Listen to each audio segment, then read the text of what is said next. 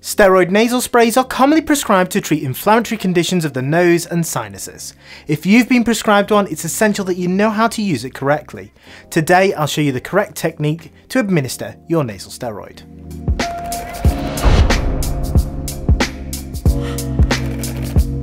All you need is your nasal steroid, your nose, and a tissue. For full disclosure, in this video, our spray contains only salt water. Your spray may look slightly different to this one, but they generally all work in the same way.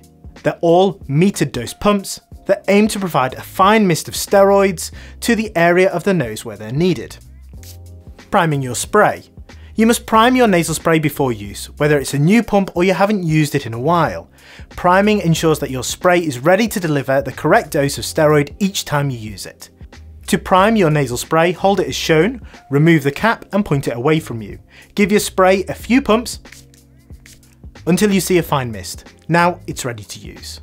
The first step is to blow your nose. This helps clear your nasal passages from excess mucus, helping your medication to have more effective contact with the nasal surfaces we wish to treat. Remove the cap and give your spray a shake. You want to tilt your head slightly forwards, and starting with your left nostril, use your left hand to gently open the left nostril, and use your right hand to direct the tip of the spray bottle out and slightly up. Imagine you're aiming the end of the spray towards the outer part of your left eye.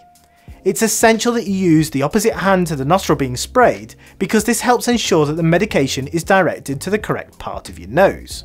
If you experience the sensation of the medication dripping out of the nose, a gentle sniff is all that's needed. Big snorts are a no-no.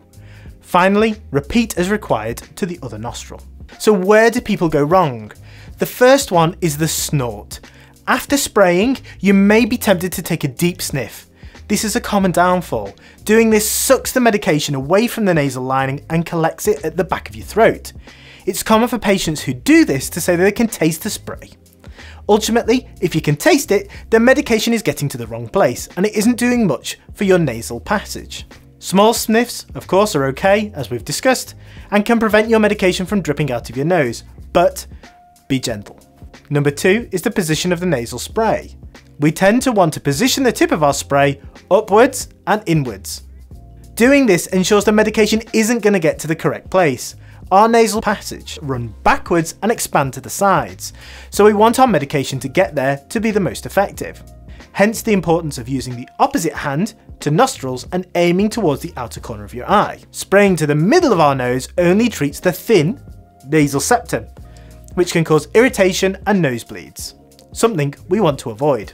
And finally, number 3, lack of consistency. Nasal steroids don't work immediately, and many patients lose faith and stop using this medication before it can take full effect. Nasal steroids can take up to 3 to 4 weeks of consistent use before you'll experience their full effects. So good luck with your nasal spray. Hopefully these tips will improve your experience with this medication. And we'll see you in the next one. Bye bye.